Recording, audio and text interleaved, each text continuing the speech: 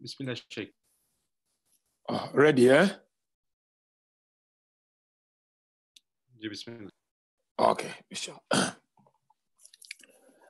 أعوذ بالله من الشيطان اللعين الرجيم بفضل بسم الله الرحمن الرحيم لا حول ولا قوة إلا بالله العلي العظيم الحمد لله رب العالمين الذي علا في توحده ودنا في تفرده وجل في سلطانه وعظم في أركانه فطر الخلائق بقدرته ونشر الرياح برحمته ثم الصلاة والسلام على أشرف الأنبياء والمرسلين حبيب إله العالمين أبي القاسم المصطفى محمد اللهم صل على محمد وآل محمد وعلى أهل بيته الطيبين الطاهرين المعصومين المنتجبين الذين أذهب الله عنهم الرجس وطهرهم تطهيرا اللهم صل على محمد وآل محمد قال الله عز وجل في كتابه الكريم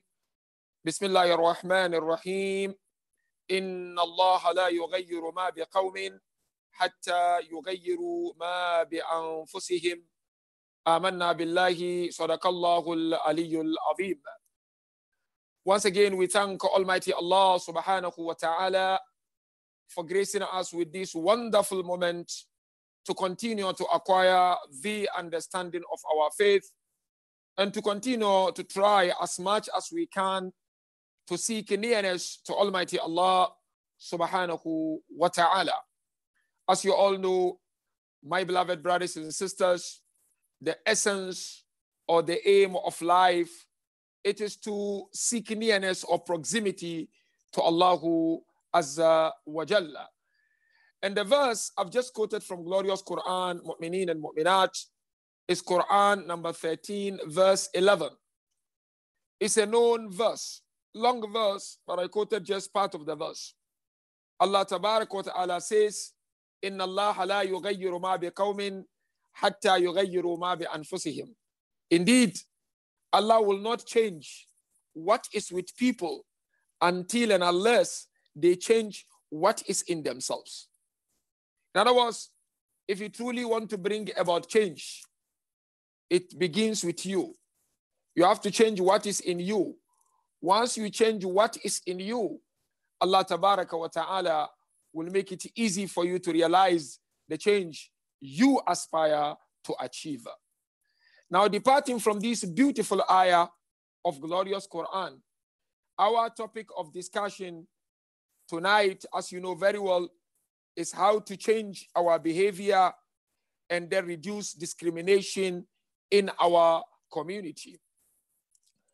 My examination will be of the following stages.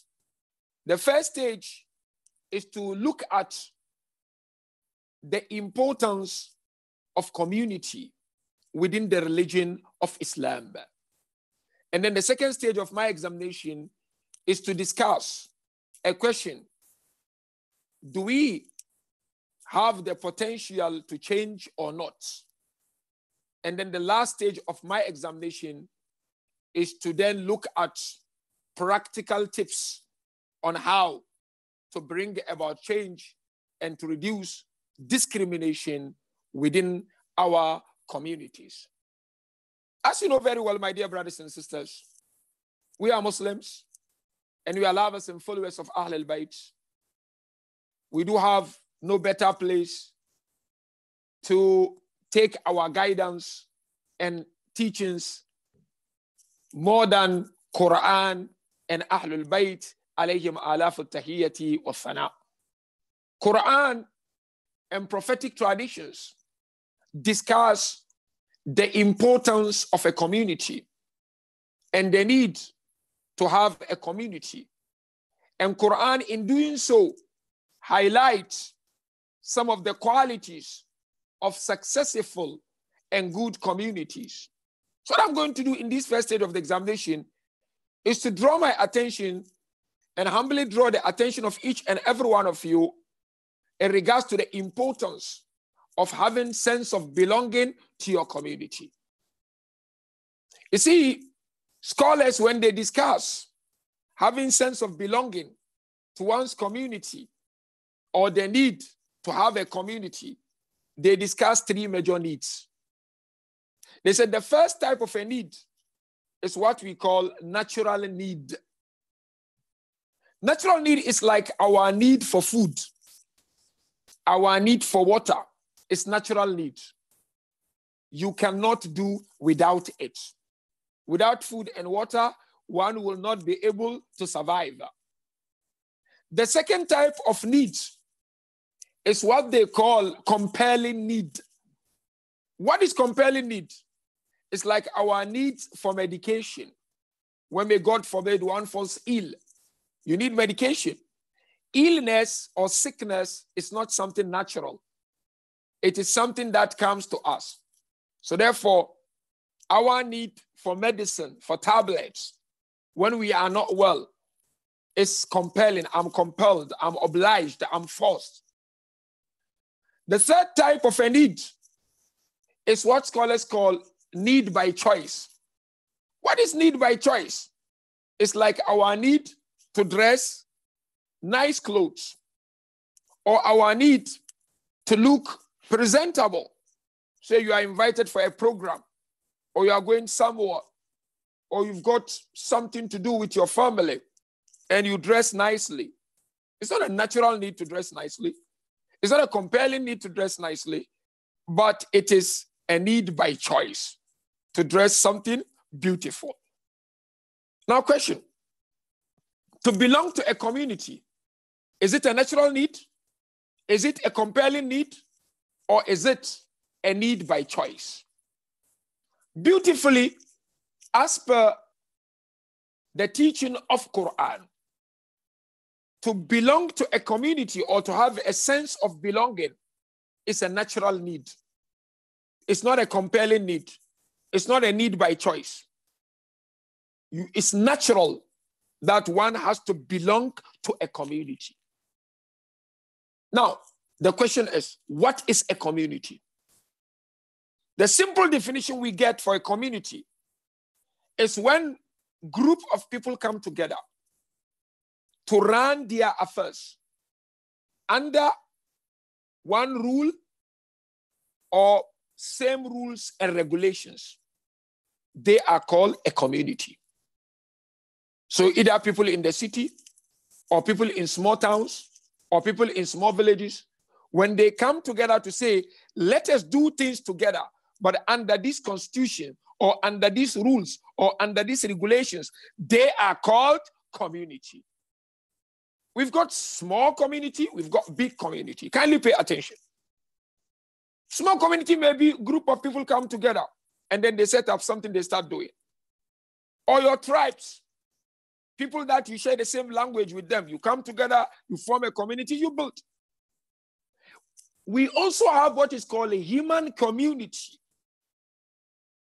Human community is a community where people who share humanity come together. Another example is like our country. We are under one constitution, so we are a community. So you can see different forms of community. And when you go to Quran discusses all these forms of community. But then Allah Tabaraka wa Ta'ala, in discussing these forms of community, He warned us to say, what is important and what should make you more proud is when you surpass people in doing righteous deeds, in becoming good and true servants of Almighty Allah subhanahu wa ta'ala. Islam does not give us the boarding pass to discriminate against others, those that are not in our community. Islam regards it as haram. Be proud of your community. Be proud of who you are. But don't forget that you are human beings and others are human beings. They've got feelings, you've got feelings. They've got emotions, you have emotions. And so that beautiful verse, which you all know, Quran 49, verse 13, Inna akramakum indallahi atkakum. The most honorable or honored in the lens of Allah amongst you is the one who fear Allah the most. Now, do we have the potential to change or not? I said, yes. We all have potential to change our behaviors, to become better people, to become better human beings. Either spiritual or social or economical or whatever we do in life. But our focus is on community. Have your community. Be proud of it. But don't forget that it will be haram if you undermine and discriminate against others. And so, when you examine yourself as human being, you realize that Allah Tabaraka wa Ta'ala has given you the power and has given me the power or the potential to bring about change. If I truly and I'm sincere in wanting to bring or change myself, Allah has given you that power to do so. And I'm going to explain this. Kindly pay attention. The ayah I quoted, Quran 13 verse 11. Allah will not change you. Allah will not change your behavior until you change it yourself. You will only be good if you want to be good. You will be cherished by Allah if you truly want to be cherished by Allah. You know, there's this scholar who won Nobel Peace Prize 1983 by the name Roger Esprit.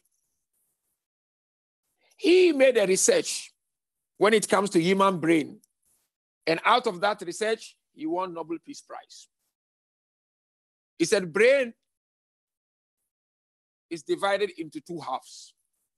The right part of the brain and the left part of the brain. And according to him, the right part of the brain always wants change. But the left part of the brain doesn't want change at all. And he said, you find amongst human beings, those who want change and those who don't want to hear about change at all, they are stuck. And he said there are those who at the same time want change and sometimes they don't want change. So they are lefties and righties at the same time. Meaning the left side of their brain is working and the right side of the brain is working at the same time. We all require change in behavior, but not every change. The change we are talking about is positive change. We don't want change for the sake of changing, but we do want positive change. To change our akhlaq to be the best. To change our behavior to be the best towards other human beings. If you examine yourself as human being, you realize that you are a soul, a ruh, made up of 4 things. And these 4 things are always in constant change. So you cannot afford but to strive for positive change in your life. The first thing that goes around our soul is our body. This body. And body is always changing, isn't it? Quran says, وَقَدْ خَلَقَكُمْ أَطْوَارًا مَا لَكُمْ لَا تَرْجُونَ لِلَّهِ وَقَارًا. You are created stage by stage by Allah. At one stage, you were infants. You became adolescents. You became youth, adults. Go. You keep changing. This is to tell you that it is always important to aspire to change positively. The second part of our soul, or the second tool around our soul, is our intellect. Intellect is also changing. 10, 20 years ago, your intellectual capability wasn't like the way it is today. So it means intellect is changing. It is to signal to you that you need to aspire for positive change in your life. Number 3 too, that is around our soul is what? Is our qalb, our heart. Heart is also changing, isn't it? Quran makes it very clear that this heart, when God is inside, it has sukoon. When there is no God, there is no sukoon. And heart also sometimes is moody, either in a good mood or in a bad mood. So we are in constant change. And the last tool of our self or our ruh is what? Is time and space. Time and space is also changing. So our life evolves around these 4 things that I've just mentioned. They are always in constant change. So therefore, insan, you cannot afford but to aspire to change positively. Now we are talking about our behavior and how to try as much as we can not to discriminate against others. You know, Allah created us as social beings. We are social by nature. What do we mean by saying insan is social by nature? You are created to love and to be loved. You are created to understand and to be understood. You are created to respect and to be respected. You are created to reach out to and to be reached out to. We are social beings. Hence, it is important we always do self-introspection and look at our akhlaq and behaviors and ask ourselves, are we treating others the way we would like ourselves to be treated? So therefore, we have the potential to change.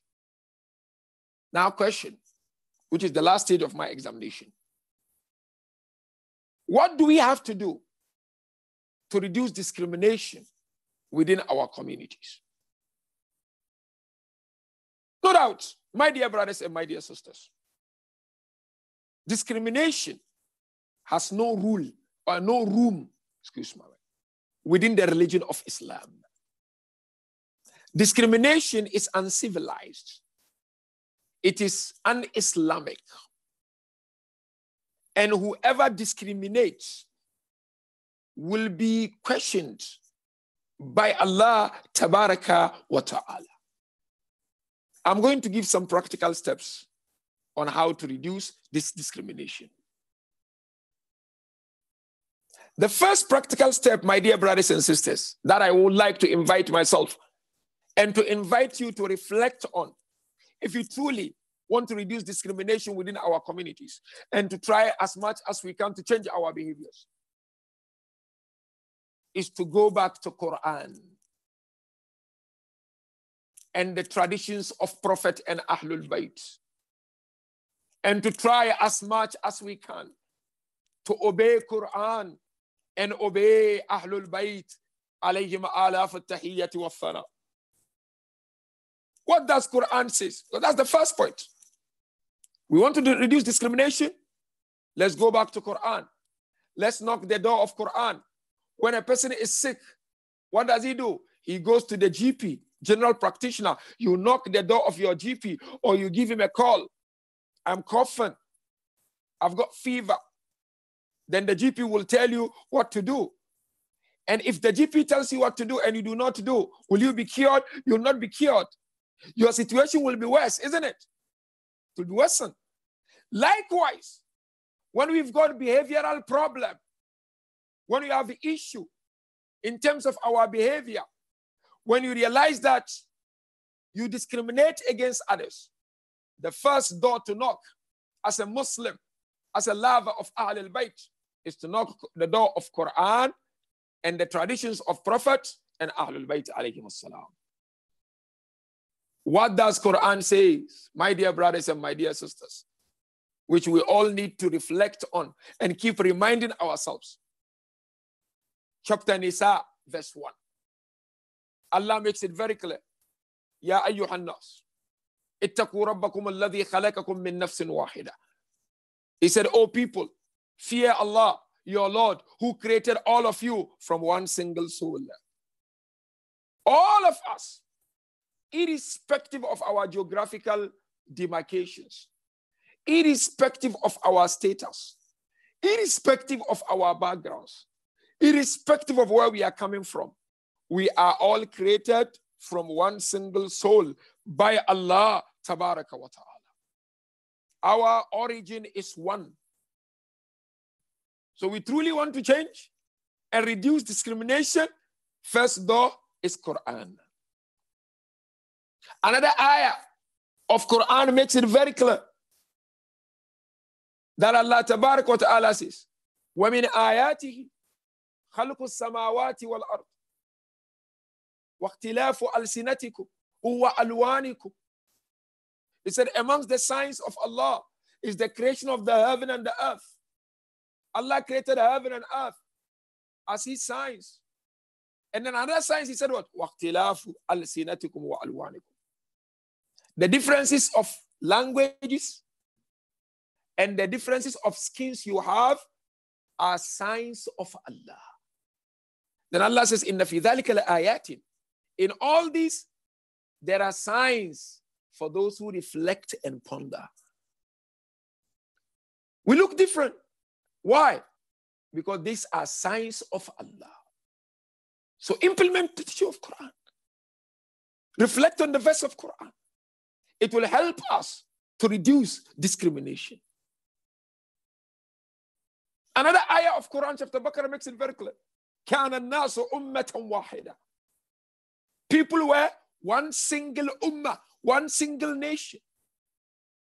This ayah is trying to say, we are one, irrespective of our differences. In essence, we are one. You know, where do we differ? In substance. What is important is the essence. So if you reflect on this and the creation of Allah, it should inspire you to try as much as you can to treat others the way you would like to be treated, to talk to others the way you would like to be talked to love others the way you would like to be loved. And of course, if you come to the traditions of our beloved prophets, peace be upon him and his family and Ahlul Bayt, Rasulullah makes it very clear. Said, "Oh people, your Lord is one. Your father is one," meaning Adam. "And you are all from Adam. There is no superiority between us except with taqwa." And Imam Amir al-Mu'min said, "An-nas sawasiya ka-asnan al-musht." People are equal, like comb. And so the first practical step is to refer to Quran, which is a very, very important. And of course, Ahlul Bayt. That Ahlul Bayt brought everyone around them, irrespective of who they were, irrespective of their background. Ahlul Bayt said, come together. Ahlul Bayt love people. And that is what I and you need to do, to follow the footsteps of Ahlul Bayt, alayhim salatu wassalam. That is number one. The second practical step, if you truly want to reduce discrimination within our communities, we need to get organized in doing this. Because this requires serious energy. And what do I mean by saying getting organized to do things? Because when you get organized, you come together, it makes life easier. How do we do? We need to preach and talk against discrimination. We need to talk against it because it's against the teachings of Allah, and it's against the traditions of the Prophet, and it's against the constitutions of our countries. Come together, talk against it. Remind people when they come to the centers. Remind people when they come to the mosques. When you do it in an organized way, it becomes more effective, and members of the communities will take it serious. Number three, we as individuals, we need to speak against it. When you see discrimination of whatever form, wherever it is, talk against it. Because if it is done to you, you will not be happy. So this is what Islam calls Amr bil Ma'ruf. Talk against it. and draw people's attention is very, very important. And number 4, which is also crucial, my dear brothers and my dear sisters, always when you pray, ask Allah Tabaraka wa Ta'ala to soften your hearts towards others and to perfect your akhlaq towards others. Because we're talking about reducing discrimination. Discrimination is bad akhlaq. And the Holy Prophet of Islam, he came to do what? To perfect high moral standard, to perfect good akhlaq.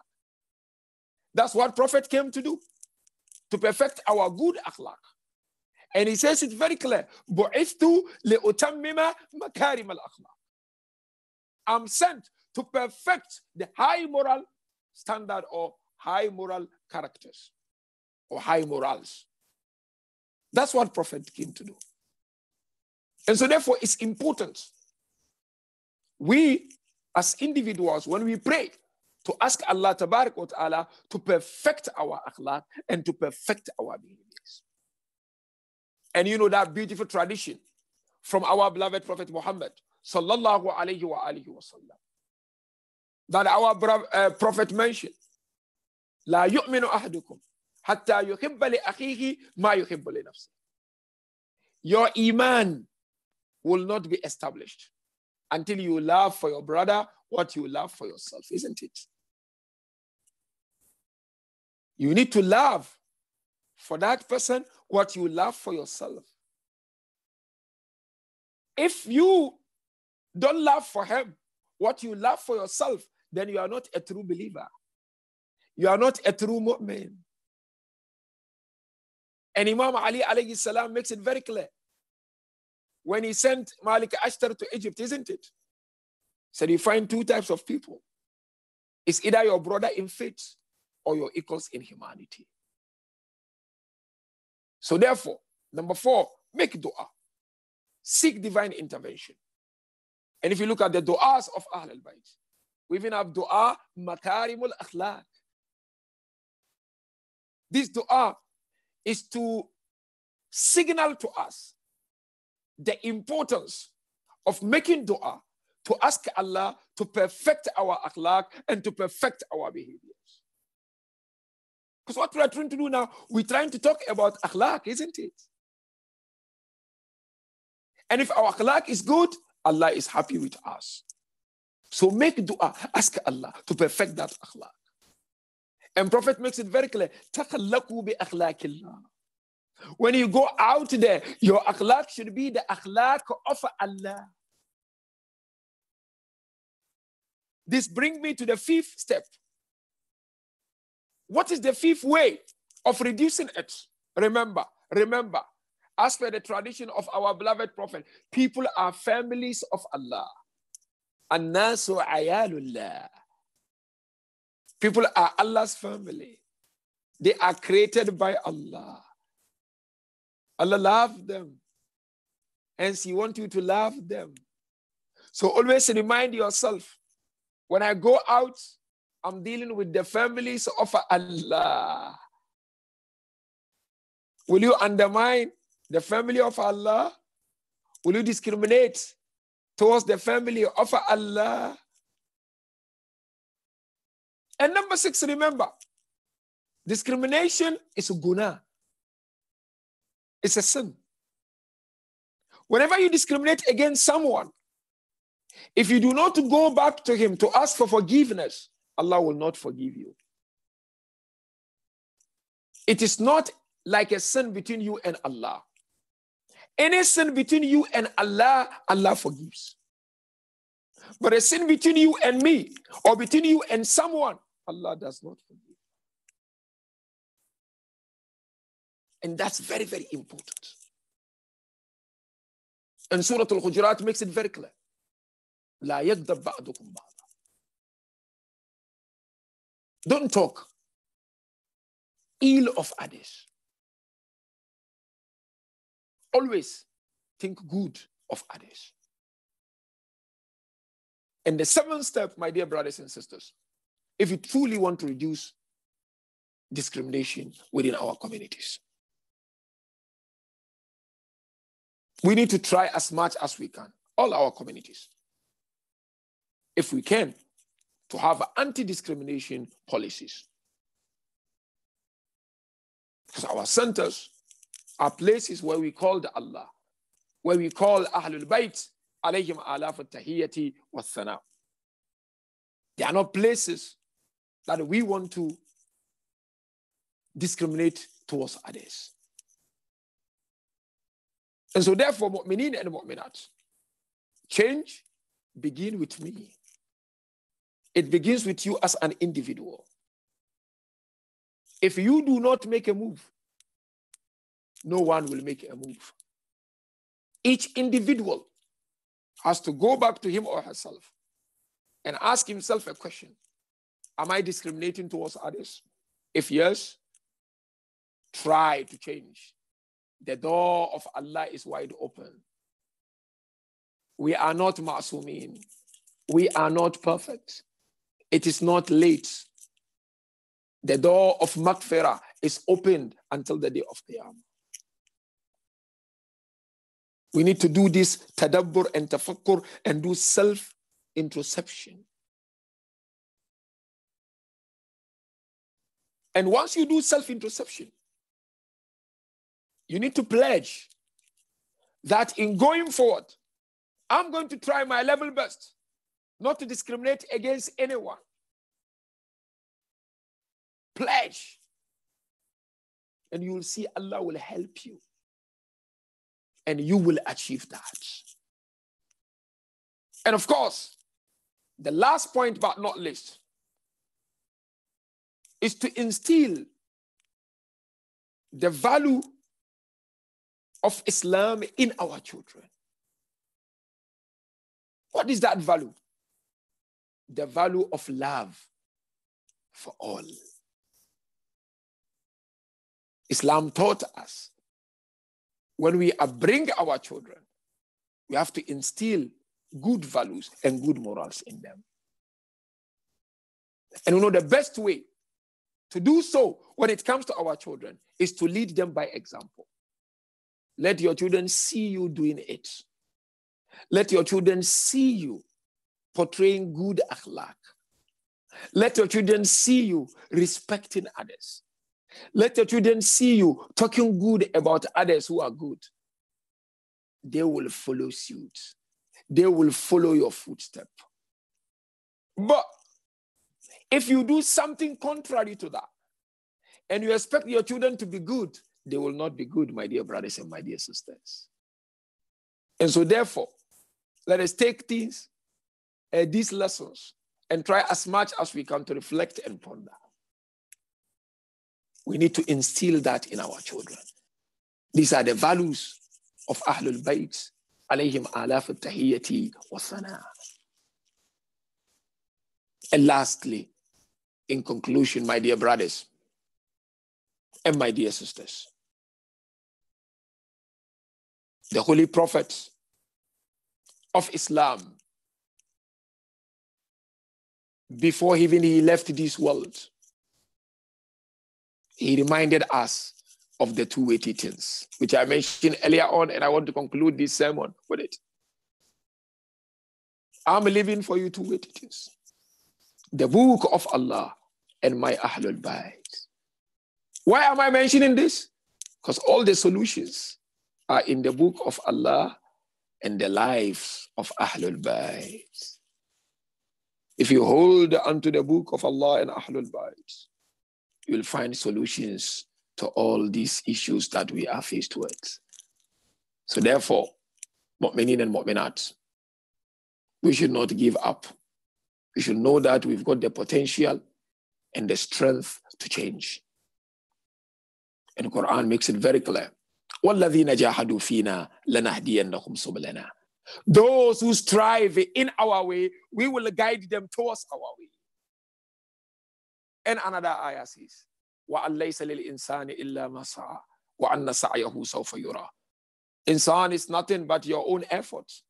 If you make effort, that effort will be seen. You are who you are because of your effort and determinations. And don't forget that When Allah Tabaraka wa Ta'ala created animals, He gave them desire and imagination, isn't it? But when He created angels, He gave them akal without desire and imagination. And when He created I and you, insan, He gave us akal, desire and imagination. And because of this, insan is ashraful makhluqat. Why are you ashraf? Because you've got the potential to undertake actions to become better human being. And Allah made insan is Khalifa on earth. Why is Khalifa on earth? Because insan is the only one who can portray and represent the good akhlaq of Allah. Allah is Rahman, and He wants you to be Rahman in your own way towards others. Prophet makes it very clear. Irhamu man fil ardi, yarhamukum man fis sama. Be merciful to those on earth. The one in heaven will show mercy unto you. Allah is Ra'uf. He wants to see that Ra'ufat or Ra'uf in you. And so therefore, mu'mineen and mu'minat, let us always remind ourselves of Quran and traditions of Ahlul Bayt alayhim salam. Lastly, we pray to Allah Azza wa Jal to forgive our marhumin and grant them Jannatul Firdaus. All of us, those who are watching us, one way or the other, we do have our marhumin. We pray to Allah Azza wa Jal to forgive them and to grant them neighborhood of Ahlul Bayt alayhim salatu wassalam in their lives of barzakh. We pray to Allah Tabarak wa Ta'ala, mu'mineen and mu'minat, even beyond mu'mineen and mu'minat, those who are not well, may Allah cure them and make it easy for them to overcome their sickness. We have one of our sheikhs, Sheikh Mustafa Ja'far of London, Stanmore, who is not well. He's been at the hospital for a week or more now.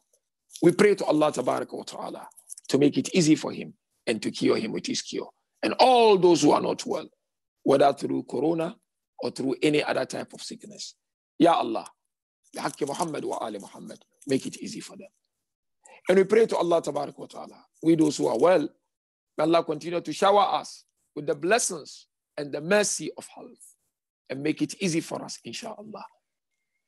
And mu'mineen and mu'minat, wherever you are, take care of yourself, inshallah. Be alert, inshallah. Take care of your health, and Allah will bless you and shower His mercy on all of you. أقول قولي هذا وأستغفر الله لي ولكم. بسم الله الرحمن الرحيم. اللهم كن لوليك الحجة بن الحسن صلواتك عليه وعلى آبائه الطاهرين في هذه الساعة وفي كل ساعة وليا وحافظا وقائدا وناصرا ودليلا وعينا حتى تسكنه أرضك طوعا وتمتعه فيها طويلا برحمتك يا أرحم الراحمين. وصل اللهم على محمد وآله الطيبين الطاهرين. اللهم صل على محمد وآل محمد. والسلام عليكم ورحمة الله وبركاته.